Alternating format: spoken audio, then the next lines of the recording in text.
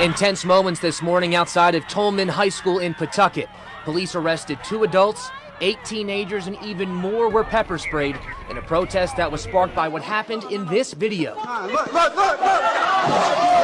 The video shows a Pawtucket police officer using a takedown move. Police say these images are from the end of an incident from yesterday where they arrested 2 teens, brothers, after police say one of their officers was attacked. He said he was going to kill you.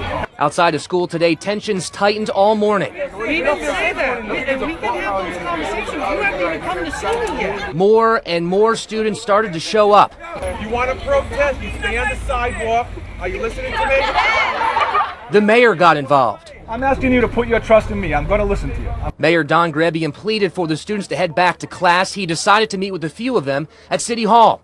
The crowd continued to grow at City Hall. The mayor says someone in the group broke a window. Police say officers were threatened and spit at. Police pepper sprayed back.